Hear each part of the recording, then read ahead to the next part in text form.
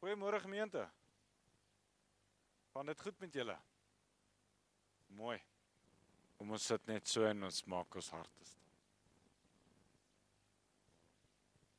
Here, laat die woorde van my mond en die oordeenking van my hart welbehaaglik wees voor U, my rots en my verlosser.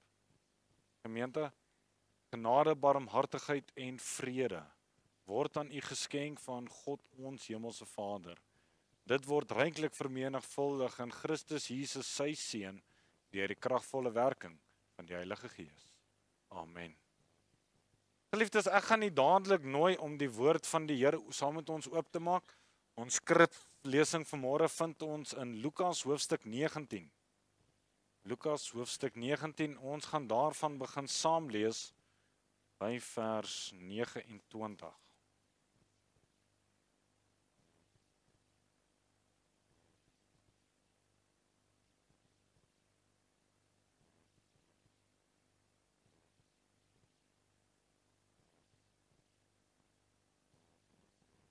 Lukas hoofstuk 19 vanaf vers 29.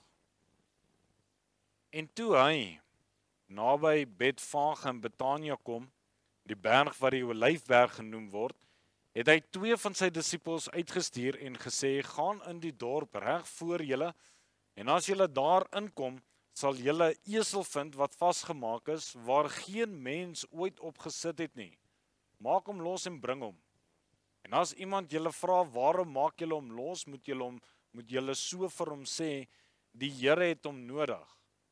Die wat uitgestuur was, gaan toe en vind dit soos hy aan hulle gesê het, en terwyl hulle die vul losmaak, sê die eienaars aan hulle, waarom maak julle die vul los?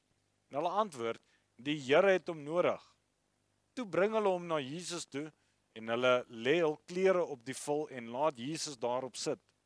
En terwyl hy voortgaan, gooi hulle hul klere op die pad.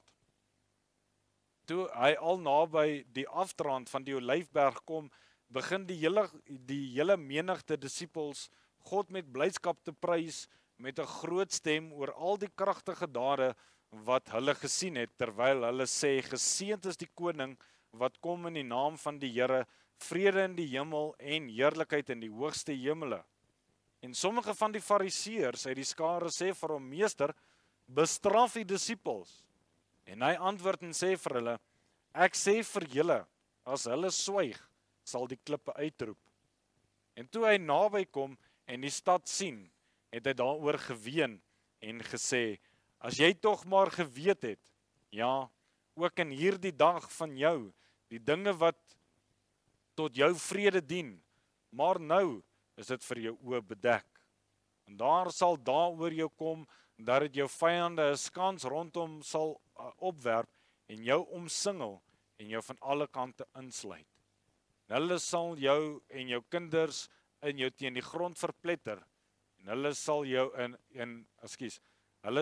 jou nie een klip op die ander laat bly nie, omdat jy by die gunstige tyd toe God jou besoek het, nie opgemerk het.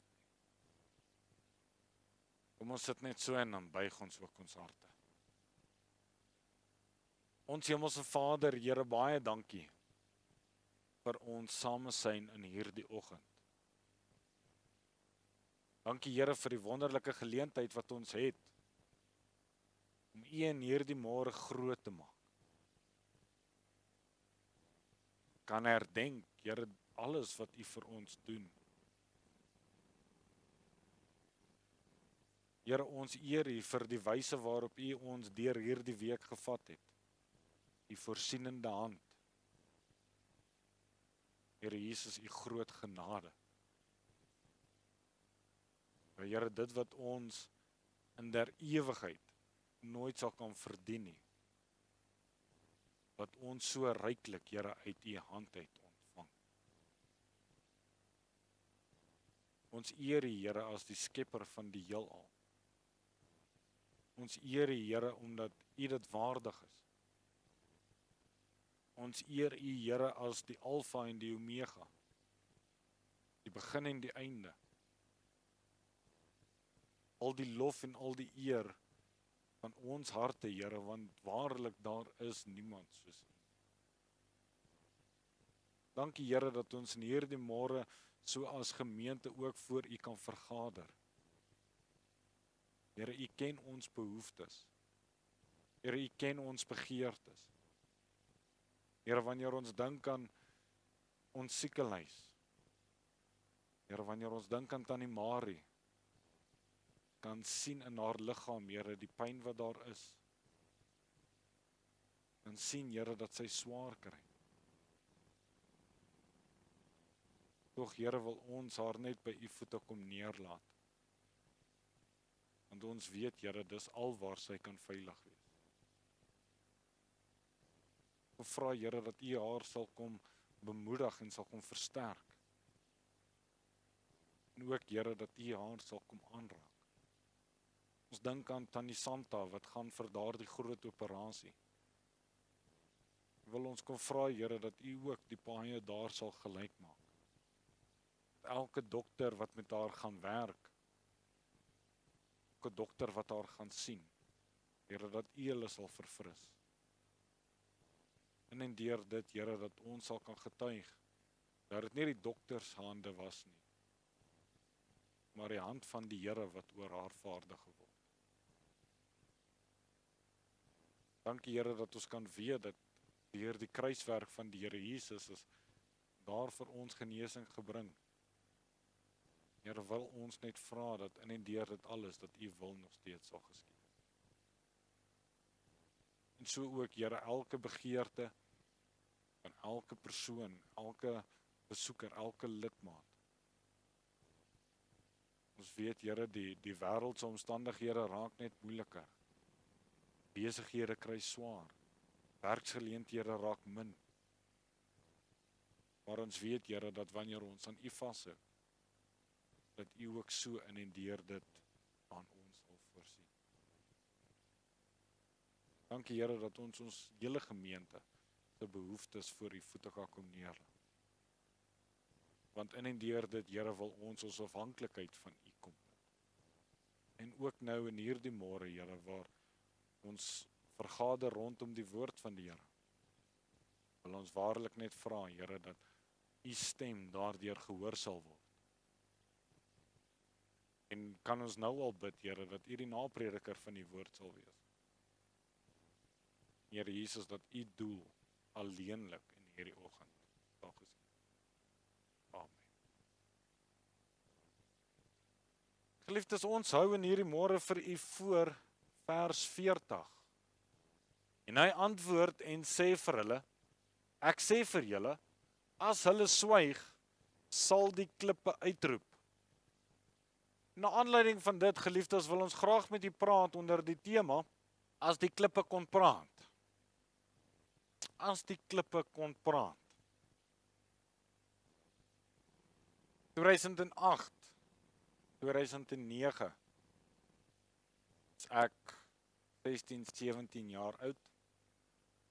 Ek hoor dat my pa begin so 'n bietjie gesels met my ma, dat dis tyd vir 'n ander voertuig. Nou ons het in daai tyd het ons 2 voertuie gehad. My ma het 'n wit BMW gery en my pa het 'n wit Nissan Langley, so X-uitjie gehad. 2 deur met wat se ligte so op en af gegaan het. En my ma en my pa begin gesels oor, of my pa begin met my ma gesels, dat is nou tyd vir 'n ander voertuig. En nou sien ek die kans. Want ek weet, daai Nissantjie moet iewers heen gaan. So vandat daai gesprek begin plaasvind het, is ek baie naby aan my pa se agtersteewe. Ek is sy beste kind. Ek doen alles om in sy goeie boekies te bly. In 2010 kom die gesprek weer op, maar nou kan ek sien dat hy is baie meer ernstig om 'n kar te koop. En so koop hy toe nou vir my ma 'n ander kar. En ek is nog steeds op my pa se agtersteewe. Die een dag kom hy toe hulle nou die nuwe kar gekoop het, kom hy daar by die huis en hy vat daardie wit Nissan Langley se sleutels en hy gooi dit my kant toe en hy sê geniet hom. Dis nou joune. Ek is trots. Maar op daai tyd wat my ouers nie geweet het nie, ek was klaar op die verkeerde pad, ek was klaar besig met klomp verkeerde dinge, maar nietemin ons los dit daar, want in daai tyd was ek my pa se beste seun, ek was voorbeeldig, ek het hierdie mooi front voorgehou, en die een aand sit ek en my vriend, sit ons daar by die huis, en dis 'n Vrydag aand, en terwyl ons daar sit, kom my pa uit die kamer uitgeloop en hy sê toe vir my, ons moet nou onsself gedra, hulle gaan uit vir die aand.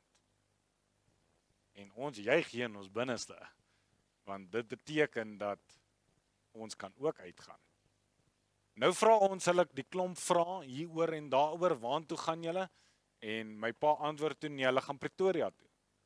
En nou juig ons hier in ons hart, want nou is die hele Boksburg tot ons beskikking.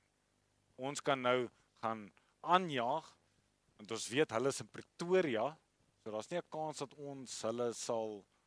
En ons sê toe vir my ouers, wel, hier is ons plan dan nou vir die aand. Ons gaan Carnival City toe. Ons gaan fliek. My pa sê, nee, dis reg. Gedraai julle net. En hieroor en daaroor en hulle ry, en nou gee ons daai 0.5 kans net om seker te maak dat hulle kom nie terug huis toe nie. En ons klim toe ook in die kar en ons ry toe. Maar Carnival City sien ons nooit nie. Nooit ooit nie. Nou, Nissan Langley het 'n baie lekker feature gehad. En dit was robot to robot. Eerste en tweede rad.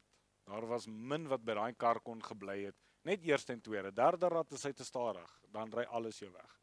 Maar in elk geval, nou is ons Boksburg deur, is van hierdie een se huis na daai een se huis, is van hierdie kuierplek na daai kuierplek. En eventueel eindig ek op met 'n kar vol mense. En ek het toe teen 2 vriende gaan haal, ook in Brakpan, wie ek moet later die aand moet ek nou terug gaan aflaai in Brakpan. En so is die aand nou baie lekker. En Rondebolt weg, ons is daar by die McDonald's en ek stop toe langs 'n Golf GTI. En nou kyk ek en die Golf GTI mekaar en ons sê toe nee, ons moet gaan. Dis eerste rad vol revs, tweede rad vol revs, derde rad vol revs, in plaas van vierde sit ek hom terug in tweede. En ons hoor net hierdie groot lawaai. Ons trek toe van die pad af en ek bel toe 'n vriend, hy sleep ons toe huis toe en nou maak ons die bonnet en ons kan nie regtig sien wat's fout nie. Nou moet ek reël dat hierdie vriende terugkom by die huis en hieroor en daaroor sis en so. Die volgende oggend word ons wakker, ek en die vriend, en nou moet ons vir my pa vertel, die kar is stikkend. Maar ons kan ook nie vir hom vertel waarmee ons besig was. Nou kom ons in die sitkamer, hy sit toe daar die oggend, en ons kom toe daar en ons sê toe vir hom, hoorie, so ons was by Carnival City. En ons het daar uitgery, heel rustig, en toe's daar hier die snaakse geluid in die engine, en ons trek toe af daar by die garage, en ons gooi toe olie in, en ons kon net nie regkom nie, en so het ons die kar gestuk maar huis toe. En hy sê toe, hy kyk ons so aan, en hy sê toe, ja nee, dis reg, ons sal later sal ons doen, maar kyk. Later begin ons nou kyk, en hy sê toe vir ons moet die kar se silinder head afhaal. En ons haal toe die head af, en toe ons die head afhaal, toe staan ons eintlik met die groot skok. Die pistons van die kar het sulke gate ingehaat, die bopunt van die valve lê binne in die piston, en my pa kyk ons so en hy sê, julle was lekker rustig by Carnival City, en julle lekker rustig terug gery huis toe, nee.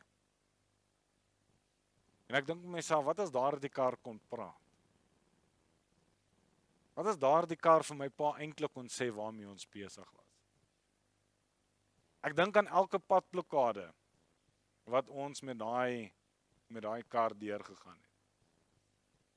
As daai kar kon praat en vir die polisieman kon gesê het, nee. En kyk hierso weggesteek, gaan kyk daar weggesteek. Wat as daai kar vir die polisieman kon gesê het waarmee hierdie 2 jong latte eintlik meer besig was?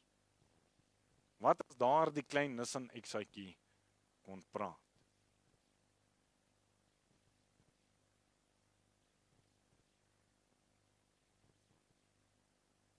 As die mure kon praat? As die balke kon praat? dink die lewe sou baie anders te gewees het. En nou wanneer ons na die Bybel kyk, speel klippe nogals 'n baie prominente rol. Iets wat ons baie keer oorkyk. En as ons praat van klippe, wat is die 2 prominentste klippe? 10 gebooie. Dink net vir jouself as daardie 2 klippe kom praat. Toe die volk deur die Jordaan getrek het, het 12 klippe opgerig om te toon hoe dat die Here hulle deurgedraai het. Dink byvoorbeeld aan altare.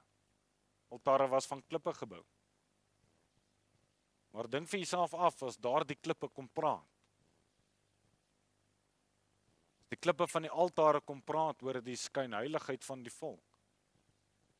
Die valse offers wat hulle daar op daardie altare gebou het, of gebring het wat hulle juis gebou het. Wat se stories kon hulle nie vertel het nie. Dink vir 'n oomblik aan die klippie van Dawid. As daardie klippie vir ons kom vertel het, hoe dat hy as klip bemagtig was om 'n reus dood te slaan. Baie interessant gewees het.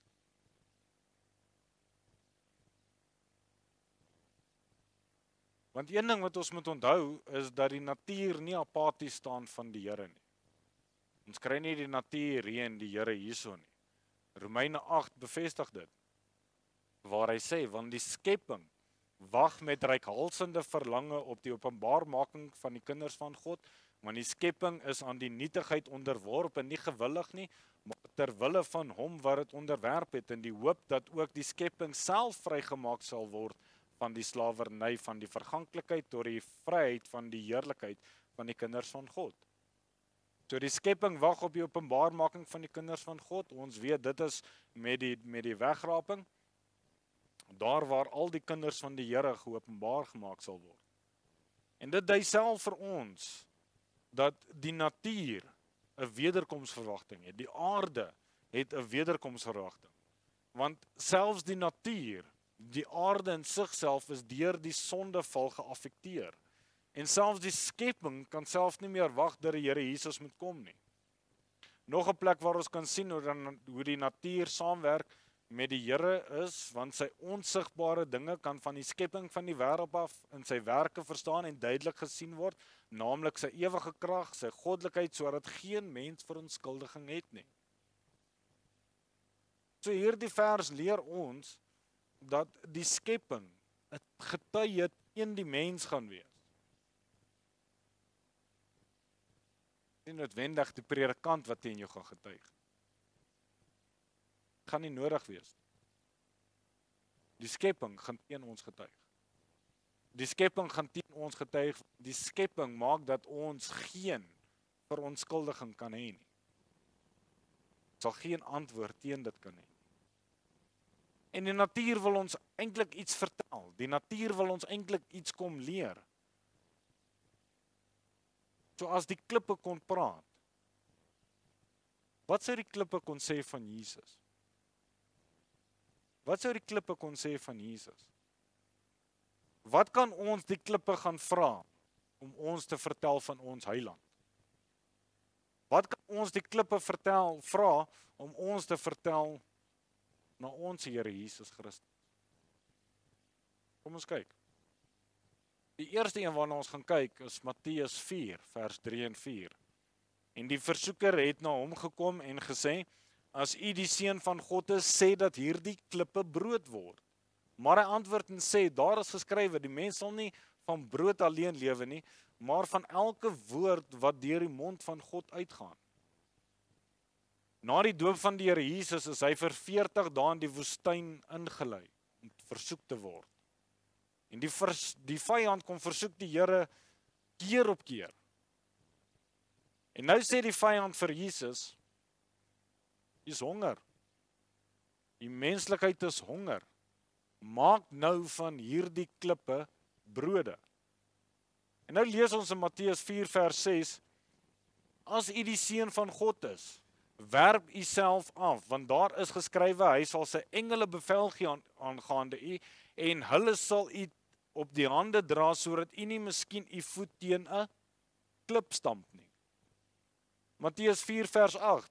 Weer neem die duiwel hom saam na 'n baie hoë berg en wys hom al die koninkryke van die wêreld en hulle heerlikheid.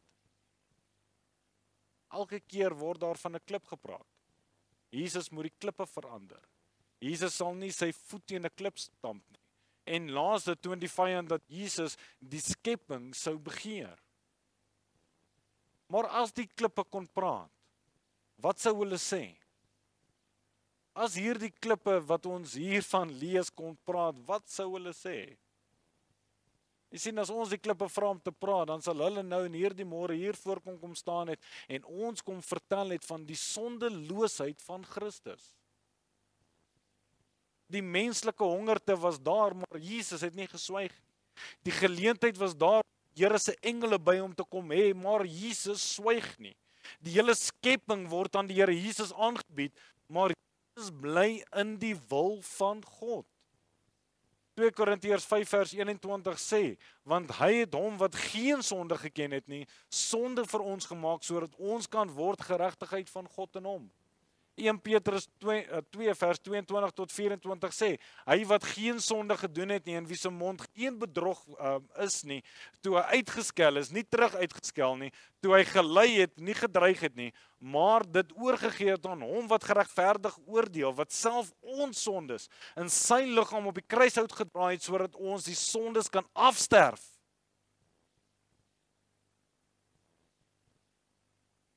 En vir die geregtigheid lewe, deur wie se wonde julle genees is. Die klippe getuig vanoggend van die sondeloosheid van Jesus Christus as God. Hoekom? Sodat ons die sondes kan afsterwe en vir die geregtigheid kan lewe. Jesus het my sondes vergewe, nou kan ek maar aangaan met my sondes?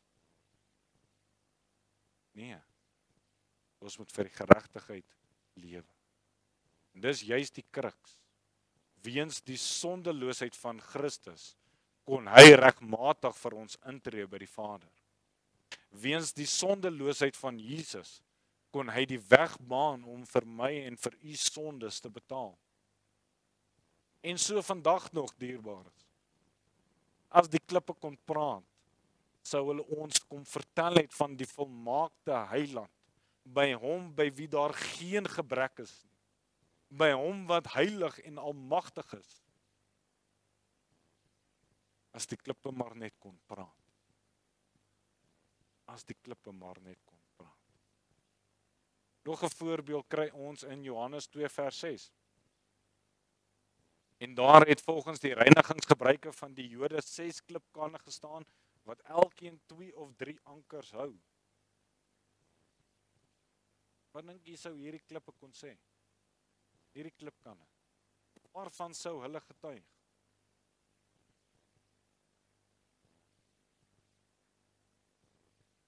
Die vergadering het 'n tekort.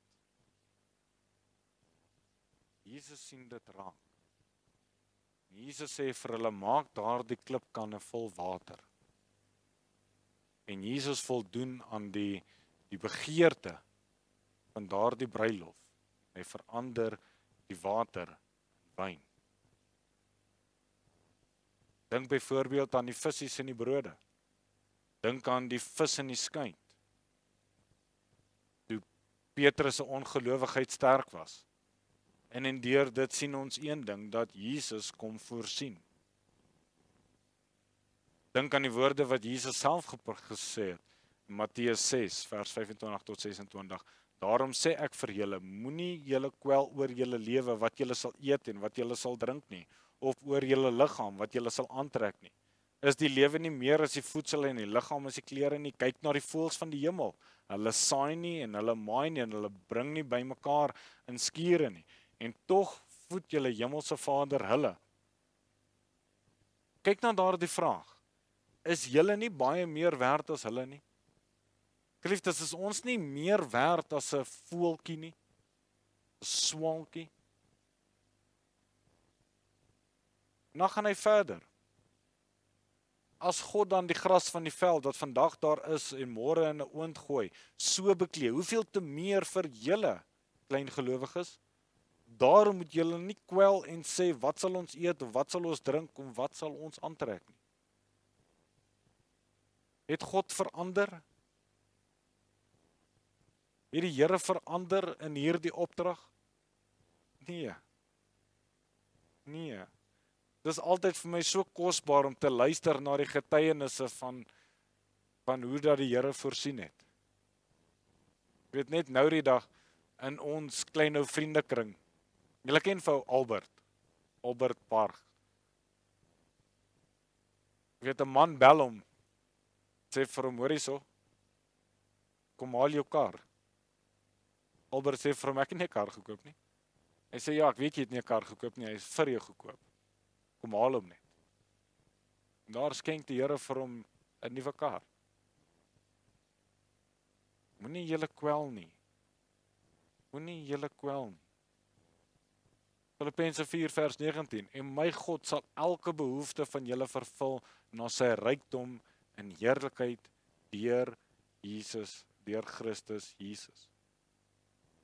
Want Jesus is Jehovah Jireh, wat beteken ons voorsiener. En geliefdes, selfs die klippe getuig daarvan. Selfs die klippe getuig daarvan. Johannes 8 vers 7, maar toe hulle aanhou om hom te vra, het hy hom opgerig en vir hulle gesê, ons gaan terug net so. Selfs die klippe getuig van die voorsienigheid van die Here. Maar waarin is ons geloof gevestig? Dis die vraag wat ons moet vra. Is ons geloof gevestig in ons werk? Is ons geloof gevestig in my geld wat ek in die bank het? In 'n oomblik en 'n oogwink kan dit verbygaan. Maar Jesus en sy voorsienigheid bly vir ewig. Nog 'n voorbeeld wat ons kry van klippe wat getuig is Johannes 8 vers 7. Maar toe hulle aanhou om hom te vra, het hy hom opgerig en vir hulle gesê, laat die een van julle wat sonder sonde is, die eerste klip op haar gooi. Hou julle daardie verhaal? Die vrou wat gevang is in hoerery, die volk bring haar uit en vereis dat hierdie vrou nou doodgemaak sou word. En hier kom die Here Jesus en hy tree in vir die vrou. Daardie bekende woorde, laat die een wat sonder sonde is, 'n klip optel en haar doodgooi. En daarna vat Jesus daardie vrou by die hand en hy sê vir haar dat sy kan gaan. Gaan in vrede, maar moenie meer sondig nie. En geliefdes, dink vir jouself in, jy's daardie klip. Dink vir jouself af, jy's daardie klip in daardie kwaad man van die volk, as ek dit so kan stel, sy hand. Een oomblik kyk hierdie man aan jou aan dat jy gaan nou 'n vrou doodgooi. Die volgende oomblik beland jy op die vloer. Wat moes daardie klip getuig het? Daardie klip kom getuig van die vergewingsgesindheid van die Here Jesus. Hoe dat die Here vergeef. Die Here vergeef. Maar 1 Korintiërs 6 vers 10 en 11 sê, moenie dwaal nie, geen hoereerder, of afgodedienaar, of egbreker, of wellustelinge, of sodomiete, of diewe, of gierigaards, of dronkaards, of kwaadsprekers, of rowers sal die koninkryk van God beerwe nie. En dit was sommige van julle, maar julle het julle laat afwas, maar julle is geheilig, maar julle is geregverdig in die naam van die Here Jesus en deur die Gees van ons God. Wie doen die werk? Jesus. Ek kan die grootste hoereerder wees. Ek kan die grootste afgodedienaar wees. Grootste egbreker. Grootste dronkaard onder die son. Maar Jesus kan my vergewe. Jesus kan my vergewe van al daardie slegte dinge. Maak nie saak wat die oortreder oortree. Die klippe self getuig dat Jesus vergewe. En reg deur die evangelies vind ons dit op die die grootste vergifnisdaad is aan die kruis. Dit is Jesus. En geliefdes, word dit nie van ons verwag nie. Word ons nie ook verwag om te vergewe nie. Weet jy hoeveel mense loop rond wat sieklik is, omdat hulle nie kan vergewe nie. Onder swaar laste, omdat hulle hierdie onvergewingsgesindheid saam met hulle dra. Selfs in die modelgebed, Matteus 6 vers 14 en 15. Want as julle die mense hulle oortredinge vergewe, sal julle hemelse Vader julle ook vergewe. Maar as julle die mense hulle oortredinge nie vergewe nie, sal julle Vader julle oortredinge ook nie vergewe nie. Kosbaar hoe dat die klippe getuig van die verlossing wat in Christus is. Amazing. Wens ons kon daardie klippe hier kry, laat hulle vanmôre self kon getuig. Verder, sien ons in Lukas 22 vers 41. En hy het hom van hulle afgesonder omtrent so ver as 'n mens met 'n klip kan gooi, neergekniel en gebid.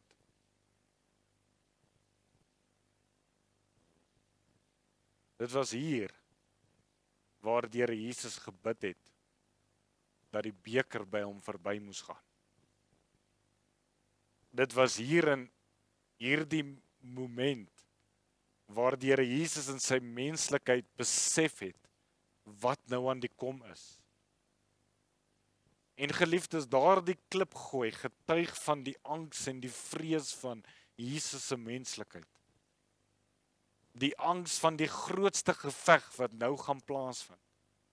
'n Geveg waarvoor geen mens in hulle der ewigheid ooit sal reg wees nie. Die angs van die Here sou hier te staan kom voor die Satan, soos wat in Genesis 3 vers 15 reeds voorspel is. Jesus weer is hier waar hy die slang, die Satan se kop gaan vermorsel. Die Here Jesus het geweet, dis hier dat al die sonde van die mens op hom gaan neerkom. Hy het geweet. Jesus het hier geweet dat hy geskei gaan word van sy Vader. Jesus het hier geweet dat dit waarteen hy en God veg uiteindelik aangepak gaan word. En Jesus het geweet dat die volle straf wat ons moes betaal nou op hom gaan neerkom. Na daardie moment het hulle hom gevange geneem, hulle het hom gegeesel, hulle het hom gestraf, hulle het hom gekruisig. Maar in my hart sê ek dankie, want dit was nie verniet nie. Daarna kom die Here Jesus en hy proklameer die oorwinning. Hy roep uit, dit is volbring. En het sy hoof gebuig en die Gees gegee. Geliefdes, dink net vir 'n oomblik hoe dit sou kon wees as ons daai klip gooi in ons midde kon hê. Geliefdes, verbeel u dat daardie klip in hierdie oggend kon getuig van die lyding wat die Here Jesus vir my en vir jou deurgegaan het. Geliefdes, dink net vir jouself af, as daardie klip kon getuig van 'n man wat so stres dat hy moes bloed gesweet het.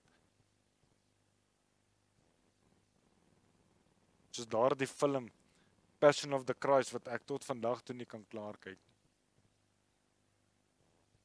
Daardie klip net hier 'n stem kon gehad het en kon getuig het van dit wat Christus deurgegaan het om daardie woorde te uiter.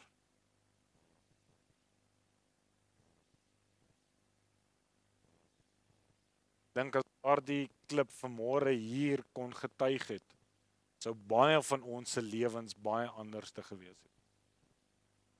Dink ons sou minder gehandel het met die sonde. Grond van dit wat hy vir ons gedoen het.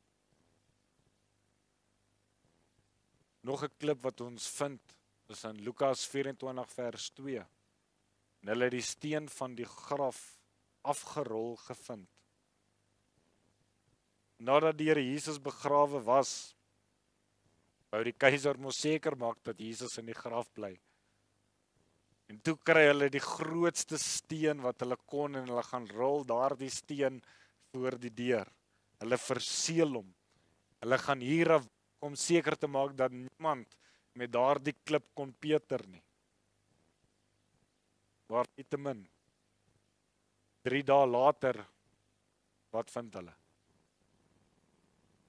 Hulle vind daar die groot steen weggerol.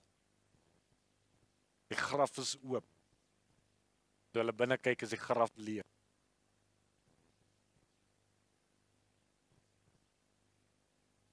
Die graf was niks teen die Here Jesus. En as daardie klip kon praat, sou hy ons vertel het van die volle krag en die volle almag van Jesus Christus as God. Want waarlik, daar is vir hom niks onmoontlikheid. Daar is niks wat die Here Jesus nie kan verrig nie. As hy 'n woord sou spreek, sou dit gebeur, maak nie saak wat dit was nie.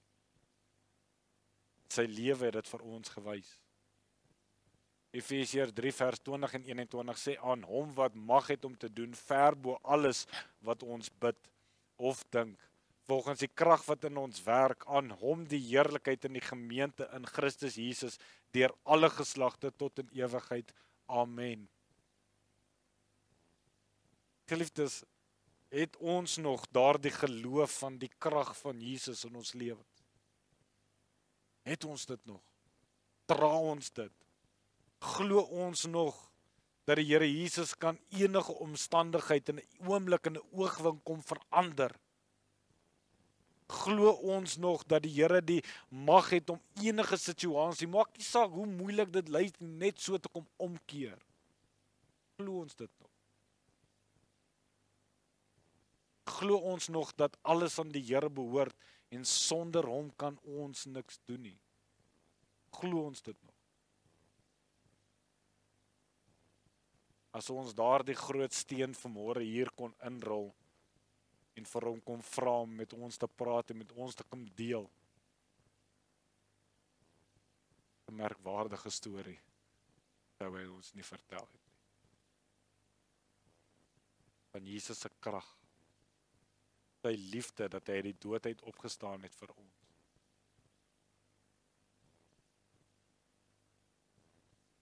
Maar die vraag is, sal ons saam met daardie klip getuig van dit wat die Here tans in my lewe doen?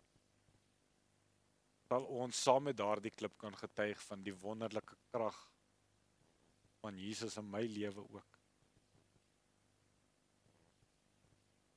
En geliefdes, daar's nog baie klippe wat wil getuig. Daar's baie klippe wat vir ons nog storie kan vertel. Maar ek wil vanmôre afsluit met Handelinge 1, vers 10 tot 12.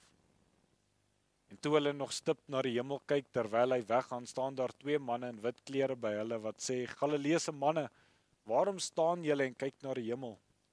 Hierdie Jesus wat van julle opgeneem is in die hemel sal net so kom soos julle hom na die hemel sien wegvaar het. Daarop draai hulle om na Jerusalem van die berg af wat genoem word 'n Olyfberg, wat naby Jerusalem is 'n Sabbatsreis ver. Waarop staan hierdie manne? Hulle staan op 'n groot klip. Hierdie klip was so groot dat dit as 'n berg gesien kan word. En terwyl hulle daar staan en sien hoe die Here Jesus opgeneem word, verskyn daar 2 aan hulle en dra 'n kosbare boodskap aan hulle oor. En geliefdes, ons gaan vandag in ons karre klim en ons kan na die Olyfberg gaan. Die Olyfberg is vandag nog daar. Baie bekende plek in Israel. Maar dink net vir jouself af as daar die klip kon praat. Dink net vir jouself af as daar die klip kon deel, wat sou hy sê? Hy gaan een ding sê. Jesus kom weer. 'n engel het dit gesê. Jesus kom weer, kry jou saak reg. Maak reg, want Jesus kom weer.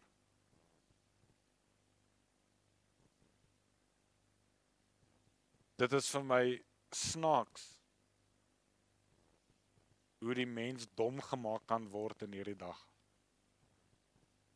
Hoe daar hierdie klappe oor ons oë gesit word, sodat ons net die realiteite van die lewe kan sien. Waaroor veg ons nou huidiglik die meeste? Daardie reënboog, né? Ons veg teen dit. Almal se aandag is daarop gespits.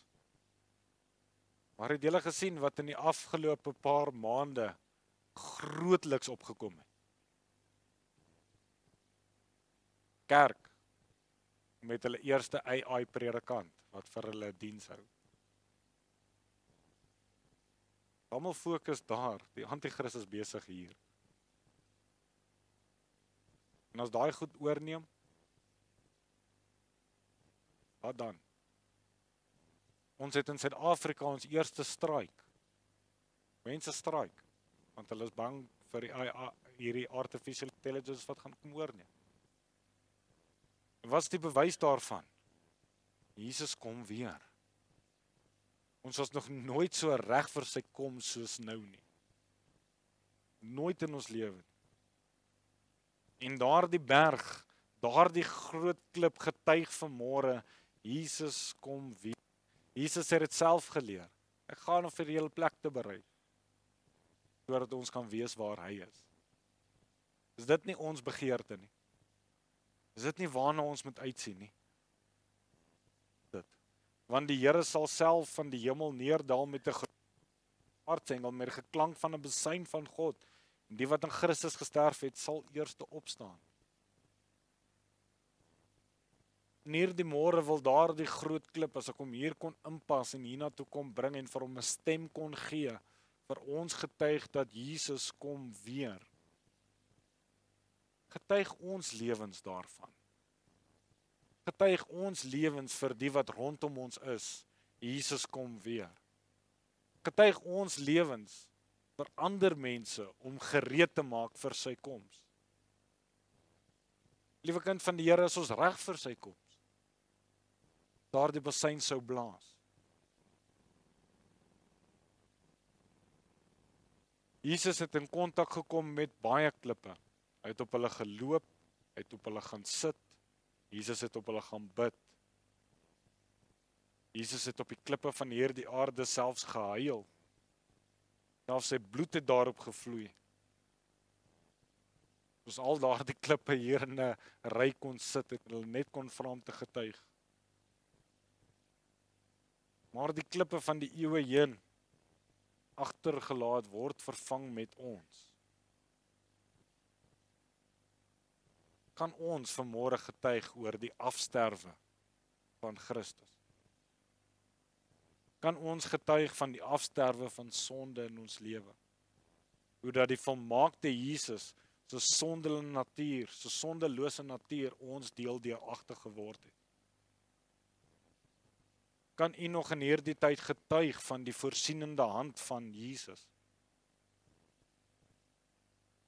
Kan jou gelewe getuig van die vergifnis in die Here?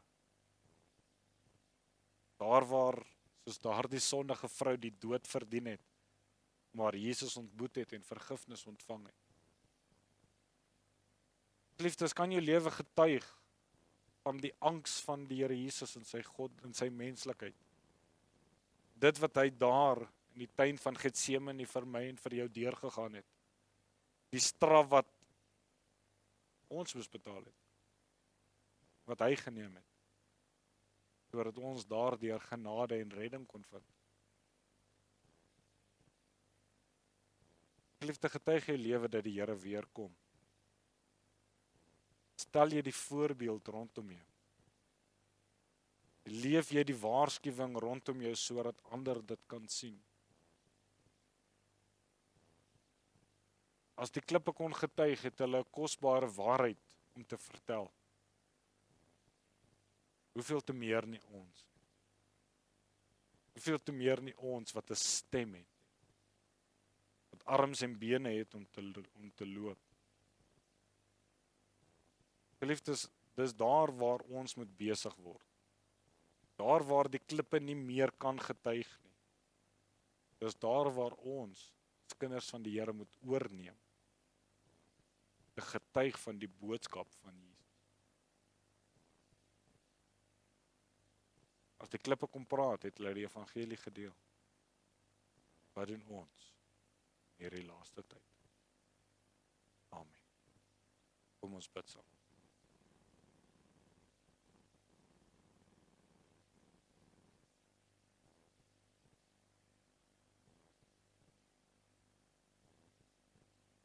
Wonderlike Here, baie dankie dat ons so deur u woord kan blaai. Here, dat u woord lewendig is. En ons daaruit kan neem. Daardeur kan put. Dat ons daardeur bemoedig kan word, versterk kan word. Selfs Here, al kyk ons na eenvoudige voorwerpe, soos klippe. Here, terwyl die klippe nie 'n stem het nie.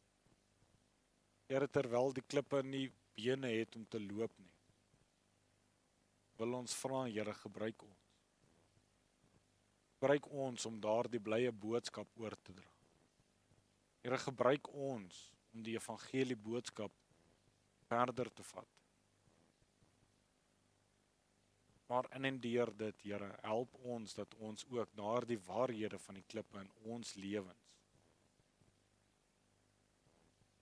sal bekragtig. Here, dit wat die klippe gesien het, as dit so kan stel, dit wat die klippe beleef het. Here, skenk dit aan ons ook. Ons dit ook so sal insien, daar raak sien. Here, dat ons ook ons lewens daarvolgens kan inrig. Baie dankie, Here, vir u goedheid en u guns. Dankie, Here, dat ons u kan vertrou daarvoor. In naam van Jesus Christus alleen. Amen. Geliefdes, ontvang die seën van die Here. Gaan ek so in sy vrede.